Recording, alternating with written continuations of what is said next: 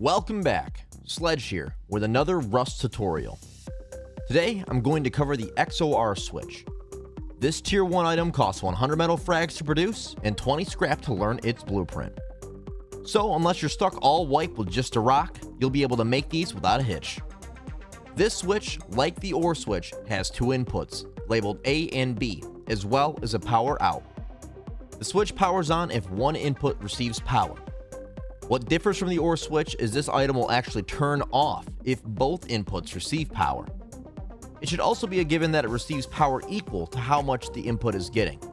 So in my example, this single light can be powered by either switch, as my branch is set to 2 on its branch out and 98 on its power out. So if input A is powered, in this case the branch out, the XOR switch will output 2. And alternatively, if input B is powered via the branch's power out, the XOR's power would output 98.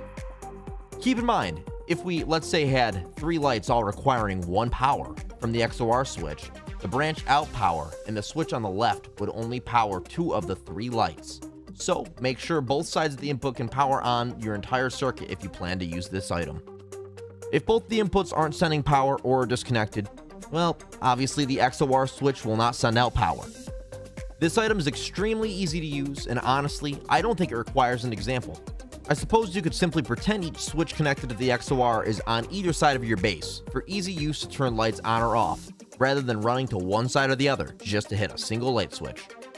This is both a handy and useful item in any circuit in Rust. Tell me how you utilize the XOR switch in your base. Be sure to drop a comment. As always, thanks for watching, guys, and don't forget to subscribe if you guys dig the content, and feel free to check out my other videos for more tutorials. That's all for today, folks. Happy rusting, my friends, and I'll see you on the next one.